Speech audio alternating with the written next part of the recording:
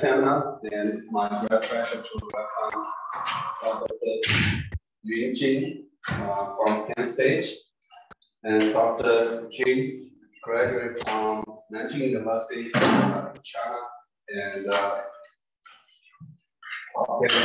his master and PhD in architectural acoustics from Venezuela College Institute, and he has been he was a fellow at Brigham and Women's Hospital, and associate professor at North Carolina State University.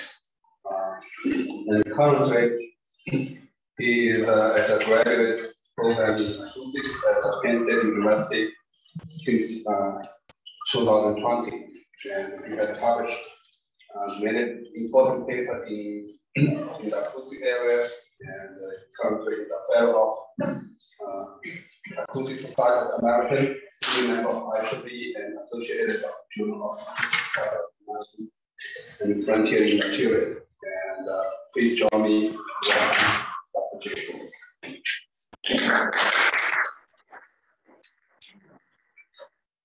Thank you, Professor Chen, for the introduction and for the invitation. Very happy to be here.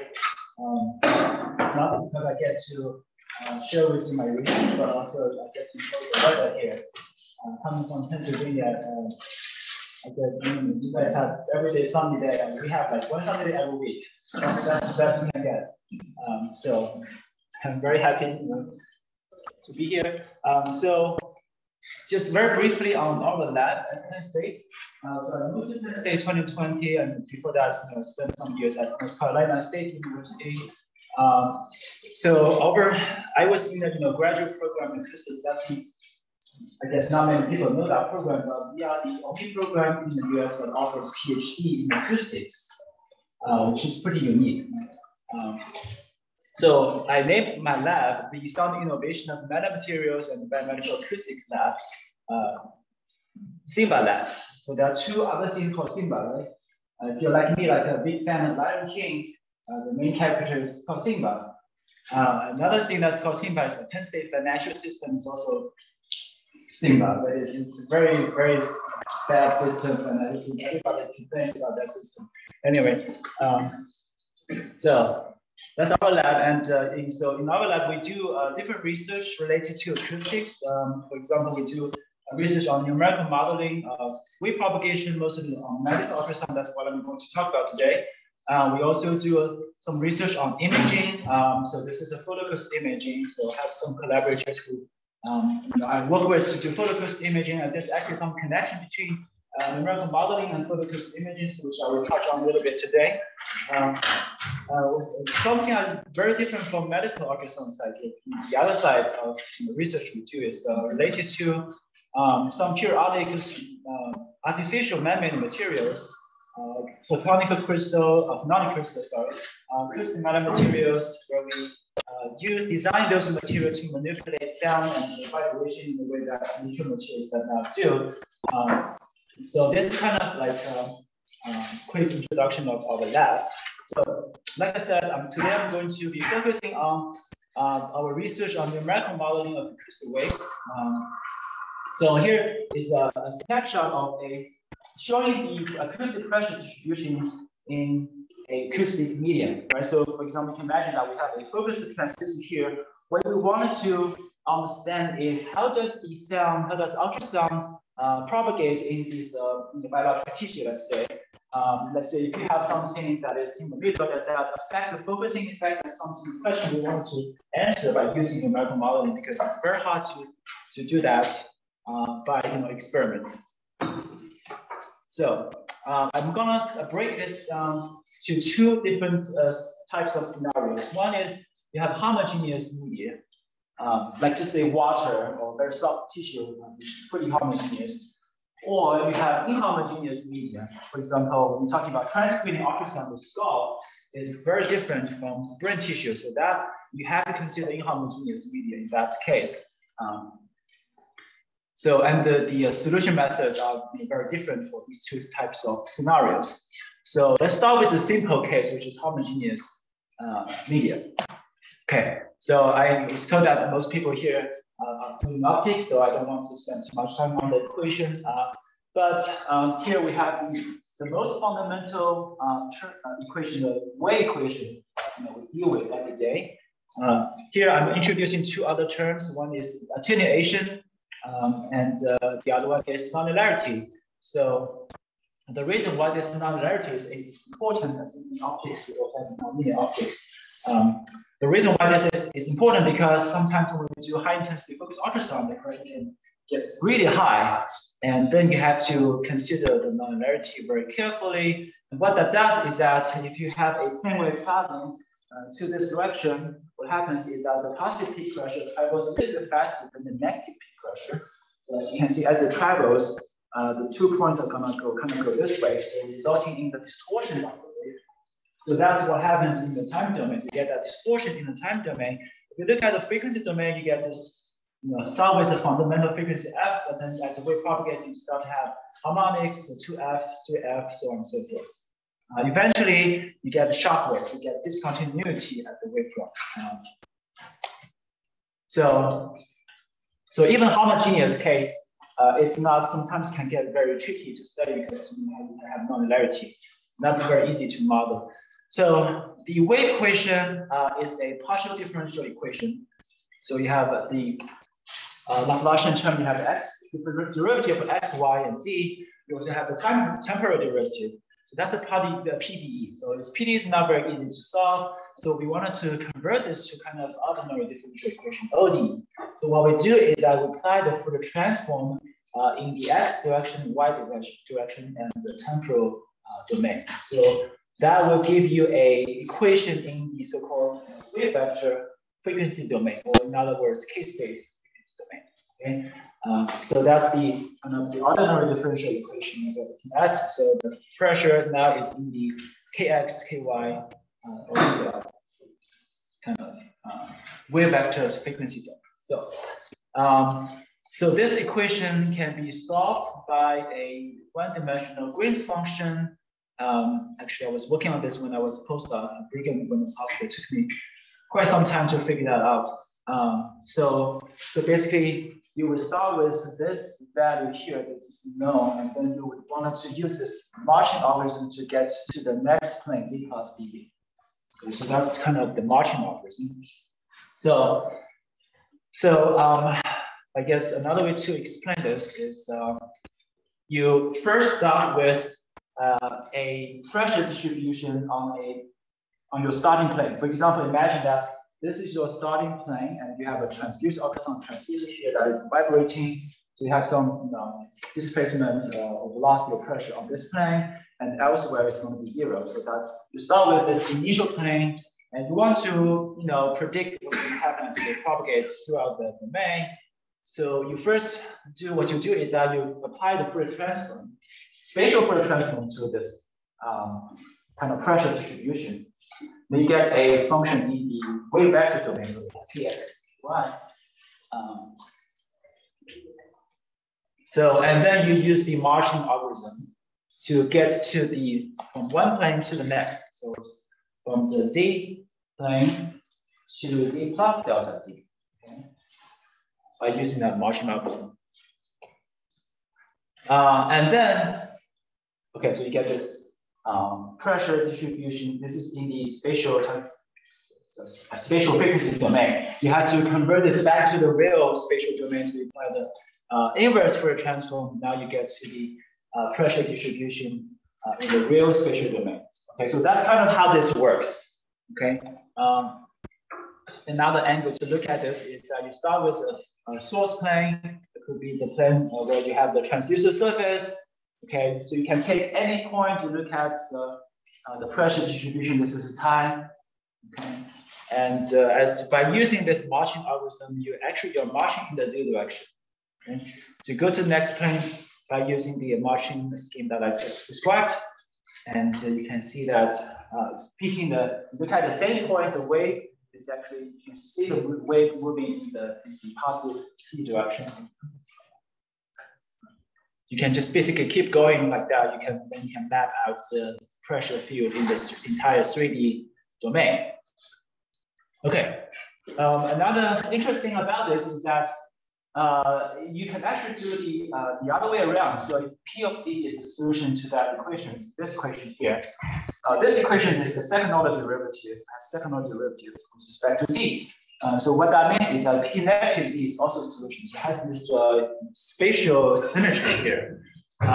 So what we can do is that we can simply replace Z by negative Z, and that would lead us to being able to backward propagate cell. So you imagine that you can measure the pressure field somewhere on a plane away from the transducer surface. You can propagate the cell backward towards the source, towards the transducer surface. Okay, so let me ask, what can you do with this, right? So a couple of years ago, there's a paper published in Nature where they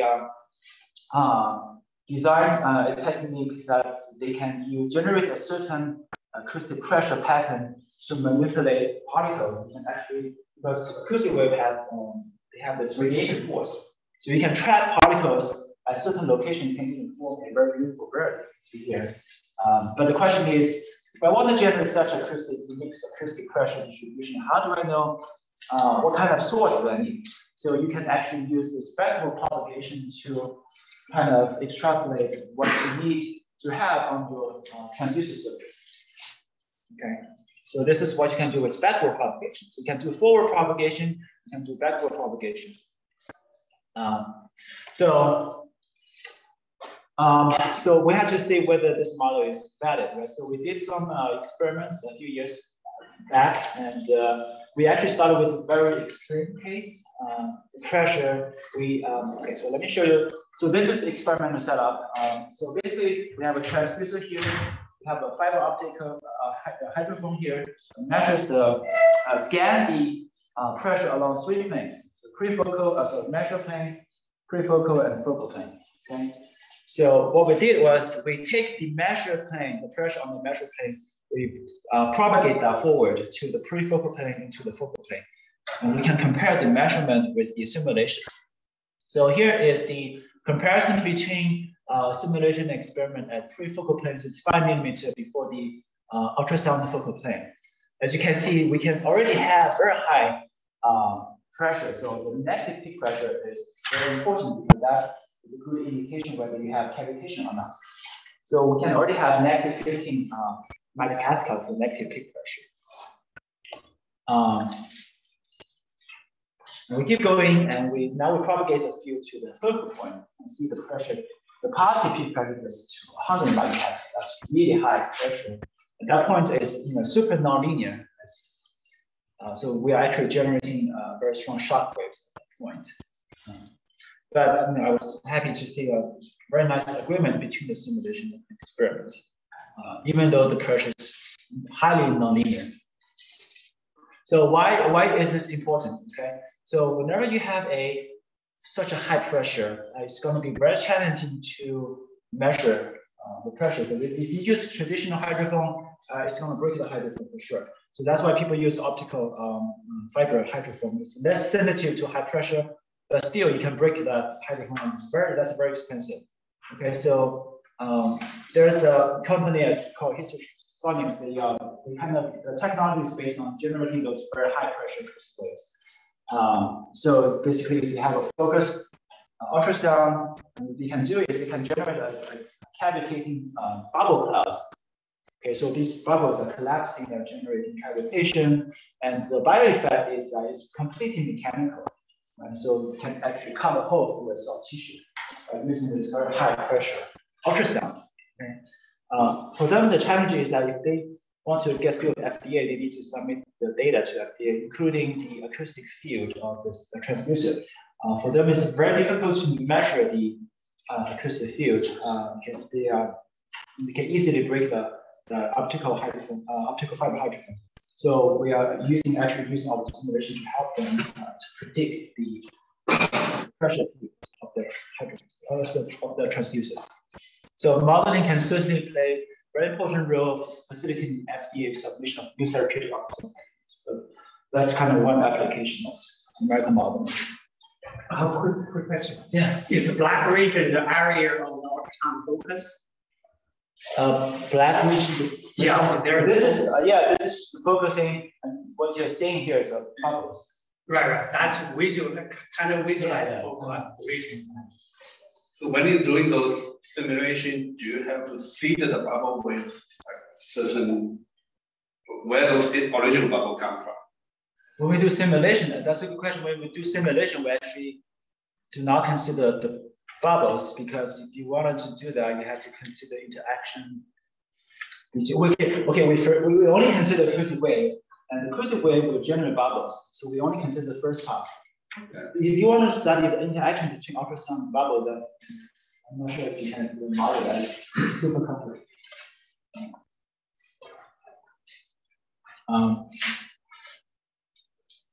Okay, so that's forward propagation. Now, I also want to show you we can do backward propagation. So here it's almost the same setup. We measure the sound here at the post-focal point plane. We backward propagate that to the prefocal plane. We can compare the simulation with measurement. So here, this side is showing the positive peak pressure distribution, and this side is showing negative peak pressure distribution. So the top you can see is a little bit noisy data, so that's why they are from the measurement. The bottom two are from simulation, a little bit smoother. But overall, you can see the distribution is very similar. And so again, the negative peak pressure is very important because that is associated with cavitations. We want to know where are you getting these negative peak pressure, how high are they? Because we want to make sure they're confined in a certain region. You don't want to have cavitation in other places you don't intend to damage. Right? Okay, another application you can do with this backward propagation is that you can use this technique to study the pressure distribution or vibration pattern on transducers. Right? For example, this is from another group out of University of Washington. So they basically, like I said, they can measure the pressure field on the plane away from the source, and they backward propagate that back to the source plane. For example, if you look at this phase array, this is what the simulation give them. Clearly, you see seven individual elements. So if one of the elements is not working, this is to tell which one is not working.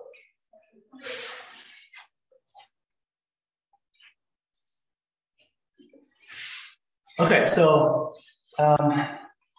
moving on to another interesting application of numerical modeling of ultrasound, which is we can use that to do cavitation modeling. So again, ultrasound can create cavitation. So basically, ultrasound can generate bubbles. Maybe there are already bubbles in the tissue already. Anyway, so once you have the bubbles on ultrasound, they oscillate. And if the pressure is high enough, these bubbles, they grow and they collapse, and that generates cavitation, inertial cavitation. There's another type of cavitation called stable cavitation, so we just oscillate, and that has some other applications. People use that to open up blood barriers, so less violent effect compared to inertial cavitation. So anyway, so in high flow, people are mostly using inertial cavitation. So these bubbles, they collapse, they generate very high temperature, local temperature, can enhance thermal ablation. So what happened is that when the bubble collapses, like we blow up a balloon, so we get this impulse. The impulse is actually ultrasound, right? So it propagates away and it gets picked up by the, for example, you have ultrasound linear array here that's picking up the signal, right? And the question we wanted to ask is, where are the bubbles? How do you know the location of the bubble from this ultrasound information? Okay, so the conventional approach is called delay and sum. So, for example, if you have a bubble here, the time it takes for the cavitation signal to travel from this bubble to this element is a little bit shorter compared to traveling to this one here, because this is further away. So if you look at time domain, so you get this signal a little bit earlier than this one here. Okay. To do time delay and sum, basically you would delay the signal and this one here, so that these three they line up, and now you add them up. They add up constructively, so you get a much stronger signal. So in a 2D image, a BIMO image, you see a bright spot, tells you that's where the bubble is. So that has been used widely for cavitation mapping, passive cavitation mapping. Very useful monitoring tool to monitor HIFU actually. But so this is basically what you get if you use delay and sum. You get image of where the bubble is at. The limitation of this is that for high intensity focal ultrasound, it's very effective. But for lithotripsy, so the techniques people use for treating kidney stones, this is not, delay and sum is no longer very effective. The reason is because in lithotripsy, the bubble collapsing time can span over hundreds of microseconds. And also the bubble can be very sparsely spaced rather than very confined, being very confined. So the conventional delay and sum approach, you can make it work, but it's not very effective. It takes a very long time to locate where the bubble is at. So just 2 years ago, we tried this approach. I thought, when the bubble collapse, basically it's like you're sending out a spherical wave, right? So imagine that this wave spread out. Imagine this was a movie. You can play the movie backwards. Then you can trace back to where the bubble is at. Okay? So essentially what we are doing is something called spectral propagation. So let me show you what I mean. So there are some bubbles that are collapsing here, generating cavitation. We have a linear ultrasound array here that is picking up the ultrasound signal. Okay, so now I play the movie backwards, and you can see what happens. So the wave converge, right? Maybe let's do this again.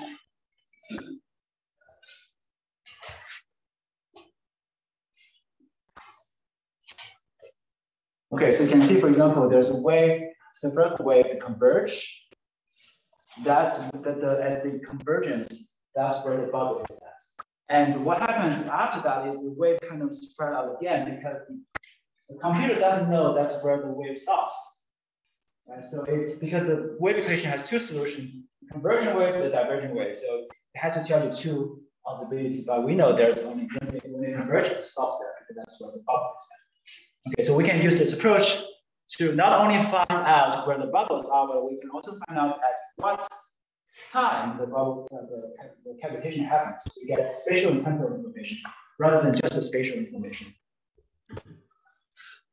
Okay, so our collaborator at Duke, Pedro and Dr. Jing Yao, they have this very nice setup where they can use cameras to see where the bubbles are and see the cavitation. So basically we have a imaging ultrasound transducer here, and we have this shock wave generator, and that is kind of sending out a wave in the other plane direction, and that's generating some bubbles here. And the camera is actually going to project all the bubbles into a 2D plane, and that's going to make it very hard to tell where the bubbles are. We want to know the 3D spatial information bubbles. So we have a very nice setup. We use two lights, blue lights and the red light to generate two plane images, and they kind of extrapolate the 3D information of the bubbles from the two planes. So anyway, this is a red channel, this is a blue channel. By using these two planes, they can actually estimate where the bubbles are in the 3D domain. That's an excellent dimensions. Great question. Yeah. Go ahead. No, I was thinking that question. So, do you have detection of those bubbles when they're burst or when they are generated? So these are the bubbles when they are being generated, and after a little while they're going to collapse. So, do we know when they collapse? Like how large? Can you infer that from? That's why you need to use the what I just showed you, kind of the algorithm that we developed to tell when. So you can estimate the time when they were. Yes, and also where, because the bubbles, they don't just stay there; they move around a little bit. So when they collapse, they don't necessarily stay at that position. Okay, so we kind of project all the bubbles into a 2D plane because we're doing 2D imaging. Right? So this is the linear array that we have. Some of the bubbles may be on the plane actually, so we may not be able to see those bubbles. But you know, if we can see all the bubbles, there will be like 19 bubbles. So we first use active cavitation mapping. What we do is that we send an ultrasound pulse and we look at the echo. So if the bubbles are there, bubbles are very good at reflecting sound. So this is called active cavitation mapping. You can see some of the bubbles from the ultrasound image lines up very well with the camera, but some of those are not seen on the active cavitation mapping image because, like I said, some bubbles are out of plane. Can I ask a question? So since the bubble is existing just for a very short amount of time, maybe say 100 microseconds, how do you know you send out an ultrasonic wave, you actually hitting on those bubbles and get echo back? Maybe they already disappeared, or is it possible? Let's say you generate a bubble with air, they existing only for 100 microseconds, and then collapse, disappeared. Do you send the ultrasound wave? Ultrasound is propagating, that takes time. And then where the ultrasound travels that location, maybe the bubble is gone. So how do you solve that problem? I think that's maybe there's some limitation to this approach. I had to maybe after the group at Duke, maybe they will know this better than I do. But this is the best approach we can come up with. But I think there are certainly there are limitations. Yeah. So this is active cavitation mapping, and at this point the bubbles are still there, right? But then afterwards we use delay and sum. Like I said, you can still make delay and sum work, but they are not very effective. And using our newly developed algorithm angular spectrum approach, we can tell where the bubbles are collapsing. So you can see they don't overlap with the original bubble location very well. Like I said, the bubbles kind of move a little bit. And also, you can see there are definitely more than like 19 or 9 bubbles there. The reason because the bubbles will collapse, generally new bubbles, smaller bubbles, keep collapsing. But overall, we see a very good agreement between. First of all, we see at least, we don't see bubbles here or there, right? So there's still some kind of consistency there, and also a very good agreement between delay and sum and angular spectrum.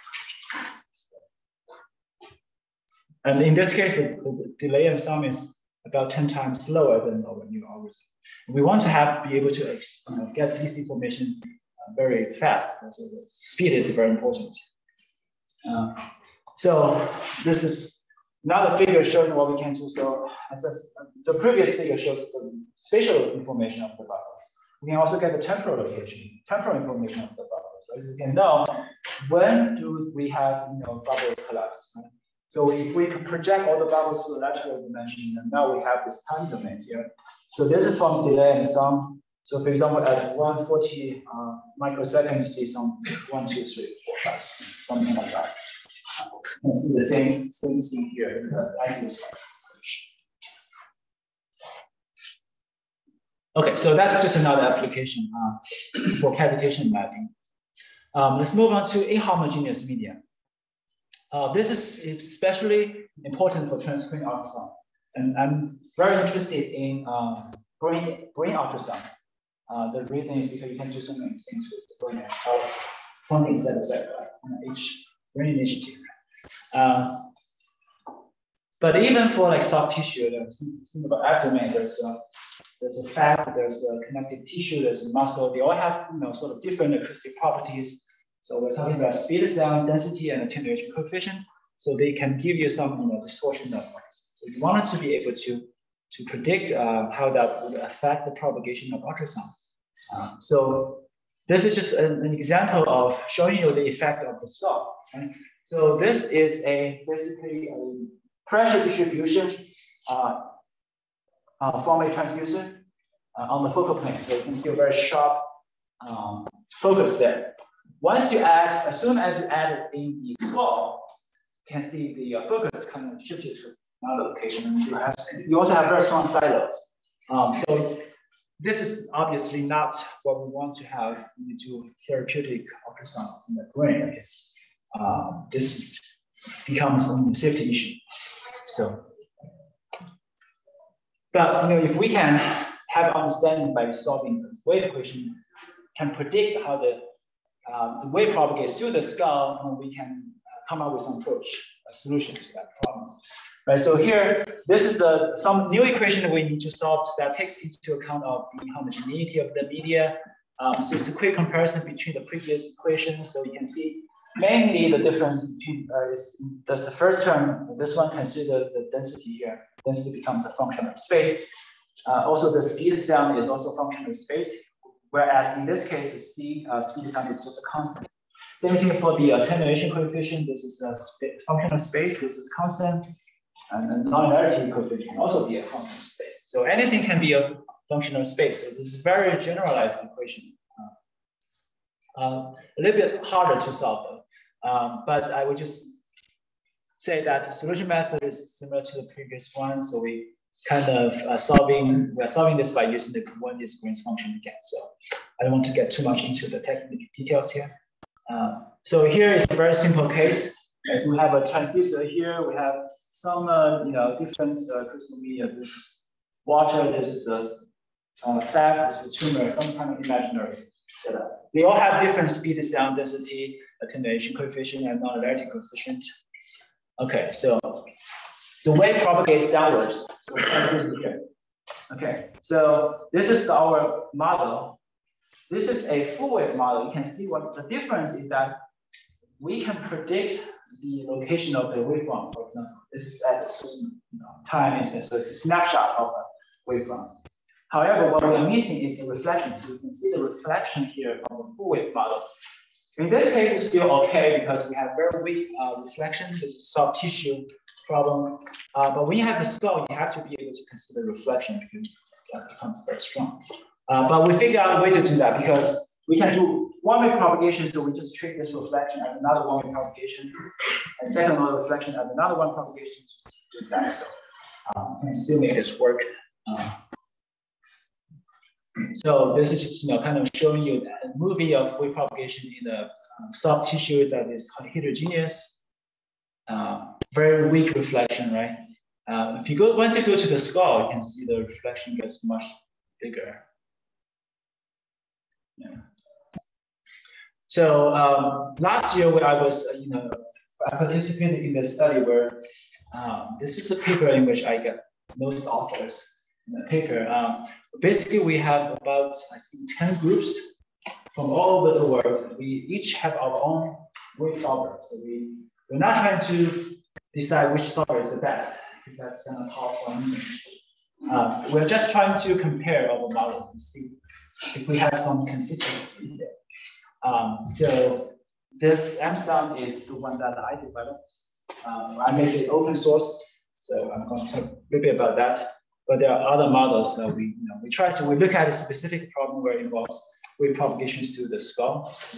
They took a CT scan of the skull, so this shows the skull. Yeah, and this just shows the one cross section of the wave field. K-wave, I don't know, some of you might be familiar with K-wave. Right? So K-wave is a full wave model, so it's supposed to be very accurate. So our model is, gives very similar results, but at a speed that is maybe 2 orders of magnitude faster, because we don't solve in the time domain. We don't have that time dimension. So that's why it's fast. It's not the plane, not the cross section. Some further comparison. I think that's it. So like I said, in each grant, we were able to write this, build this software, open source software. So we made this publicly available. It's called M-Sound, and we had some, functions so we can solve wave propagation in 1D, in 2D, and 3D. So we have instructions on how to use different examples. So far, we have 16 examples. And in each example, it shows you exactly what you need to do to kind of replicate or modify the code to do whatever you need to do. So Yeah, so okay, I just wanted to maybe, okay. Another way to solve the same equation is to apply the Fourier transform to x, y, and z, okay? So what you end up with is having the equation in the time domain. So now you're marching the solution in the time domain rather than in the z dimension. So I just wanted to quickly show this kind of different way to solve the same equation, but in this case, you start with the initial time, you know the pressure at that time, and then you marching in the time domain. So you get to predict at the next time instance what the pressure field is like. Okay.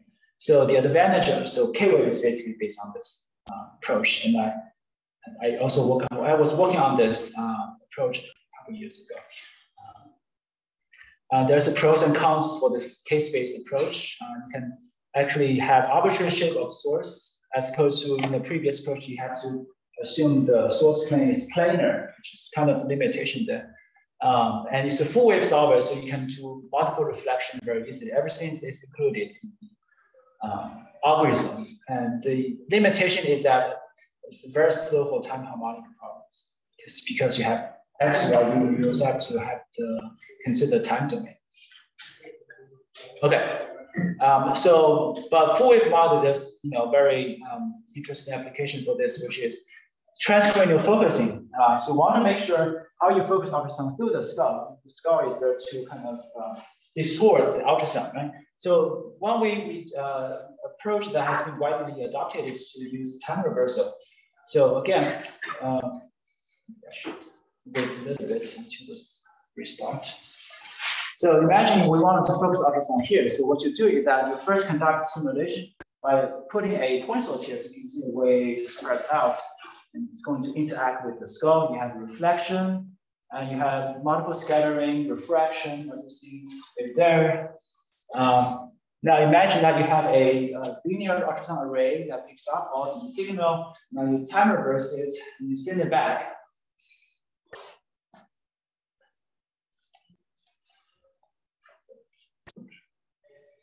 So you send it back, and according to the wave equation, which obeys time reversal, you're guaranteed to have a very nice focusing at the desired location.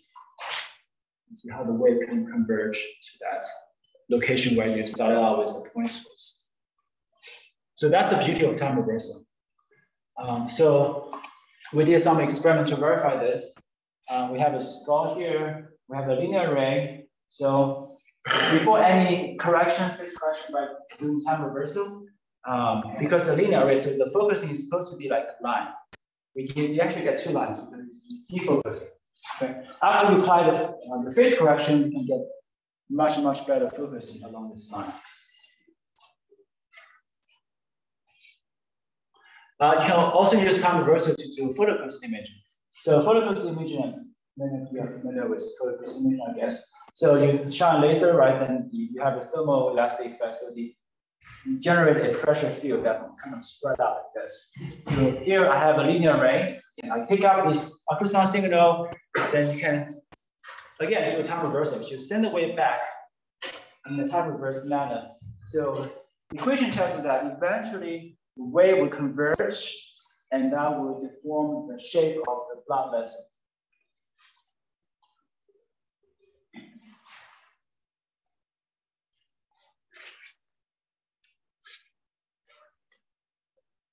So there, so you get the blood vessel. So for homogeneous case, you can do the lens sum. So, but for transcranial, again, for transcranial ultrasound, you have to do time reversal to consider the effect of the skull. So if you do simple delay and sum, you get an image. This is the best image you can get, which is still kind of blurred, not sharp enough.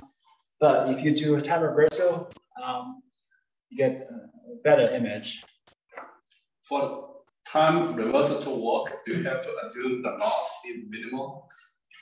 So that's the question. If there's a loss, you're not supposed to have time reversal image. Yeah. So normally, if the loss is small enough, you can still assume this time reversal symmetry. But even for skull, the loss is pretty large. You can still get reasonable. But physically speaking, there's lots. There's no.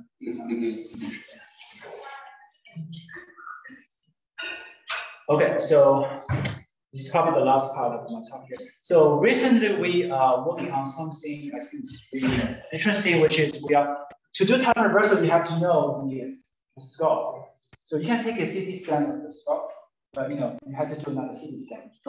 Most people don't like CT scans, right? We are trying to figure out if we can use ultrasound to extrapolate the shape of the skull and the acoustic properties of the skull. So you can use that as the input to do time reversal. Okay, so we thought maybe can we use deep learning? Since everybody's using deep learning nowadays. Okay, so we did some preliminary study. Actually, I was working with one of my colleagues who was at UIUC, and she recently received a Trailblazer grant on this project. So basically, I have some CT scan of stable human skulls. So basically, we look at 2D slices of the CT scan. We just take some segments and we orient the skull like this, and we put a linear right here. Okay. So we kind of scan the active elements, ultrasound elements along this direction. For every scan, we focus ultrasound here. What our hope is to be able to, after so many scans, to extrapolate information for each segment here. We wanted to extrapolate the thickness of that segment, also the speed of sound, average speed of sound. So every time we do focusing, we get echoes back, right? So this is the channel data from the echo. We actually do Fourier transforms into frequency domain. So we actually get two parts, into the real part and the imaginary part. And we feed that into our deep learning model. So I'm not smart enough to tell you more about what is shown there. I'm not expert on deep learning, but this is, again, my colleague at UIUC developed this model. We're trying to use this deep learning to predict the thickness of the skull and the speed of sound. So we first use synthetic aperture imaging to kind of see where the outer shape of the skull is. So we just get a rough estimation of the position of the outer shape. So you can see that agrees pretty well with the actual skull there. And this is the ground truth speed of sound map of the skull. And using our deep learning predicted thickness and acoustic speed of sound, we can get a speed of sound map of the skull, which is shape-wise, I think, pretty similar. Right? And the speed of sound, I guess, like I said, we can only get the average kind of speed of sound. We cannot really get, the skull is actually a 3-layer structure. You have the dense, 2 layers dense, and you have a very porous layer in the middle. That's, we're hoping maybe in the future we can maybe get more details about that. But right now we can only get averages. We actually, we compared our deep learning predicted speed of sound and thickness with the ground truth. We actually get pretty decent agreement. So let's do some. Once we have the information on the skull, we can do phase correction. We can see how that improves demo imaging. Right? So let's try to image 12 wires. This is without skull, so just water. This is with skull, without doing any correction. You can see we are not really identifying the location, correctly identifying the locations of the wires that kind of also emerge through the image, right? So if you use the ground truth of the skull information to do phase correction, you get a much better, much improved image there. And by using the properties of the skull predicted by deep learning, you can get almost equally good results for the image. That's all for my talk. I just want to thank the IEEE UFC Star Ambassador Lectureship that is partially sponsoring my visit here. Actually, I received this back in 2020. This is my first time using this. Because of COVID, I couldn't travel. Actually, just a couple of months ago, I was going to travel to UIUC to give a talk. The flight was canceled because we had a bird strike. So this is my first time using this award. So very happy I can do that finally. And my collaborators, Jing was helping us doing some photocost imaging and cavitation, along with Dr. Jung from Duke. And also hand smooth to Virginia Tech is helping us do some deep learning, principally ultrasound. Jonathan's histosonics and provided us data to do shockwave modeling. Thank you.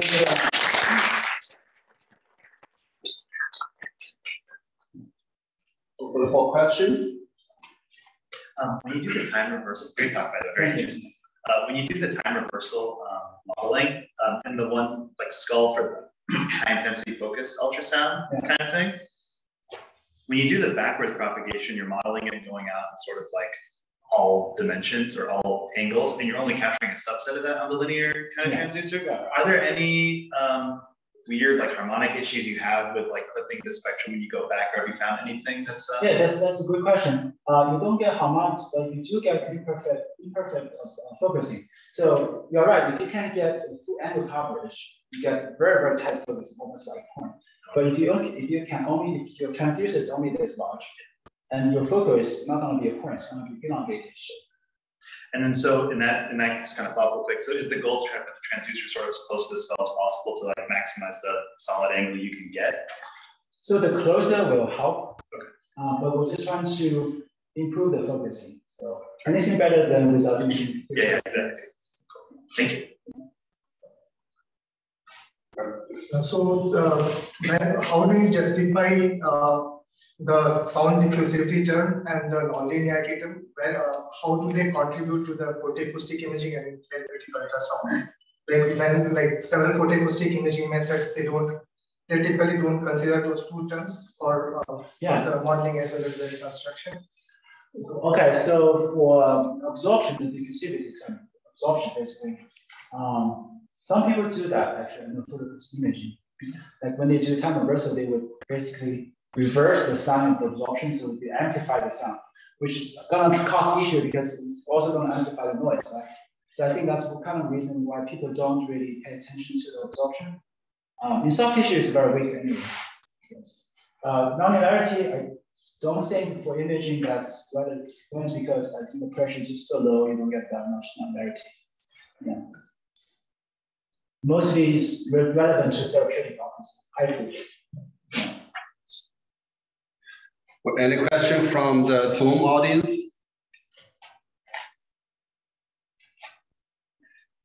Okay, I have a question. There's a lot of interest in combined light with ultrasound to reduce that. So can you simulate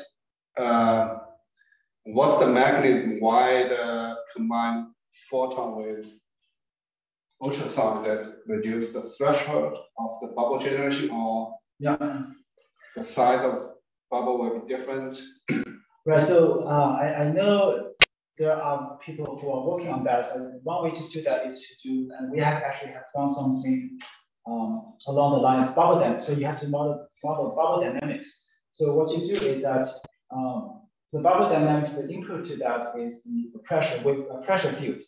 So usually we just do ultrasound, but now if you have a laser, you have to combine these two pressure fields because laser generates the pressure. So you add up the laser generated pressure with the ultrasound pressure and use that overall pressure as input to bubble dynamics model. And so what you model is that the radius of the bubble as a function of time. So, so when we look at cavitation, we have certain criteria that we use to tell, okay, this is when you have cavitation. Roughly, you never really know when you have cavitation, but roughly speaking, some people assume that when the bubble radius becomes twice of the original bubble radius, you get cavitation. Some people look at the derivative, time derivative of the radius. Once they go beyond certain value, they consider that as cavitation. So the interaction assumption is linear. It's the pressure generated by photons plus generated by so you linearly add them up. Yes, right. That's true. Yeah. Is there a way you can do experiments to confirm that? Right? You have experiments of the bubble generation using reverse.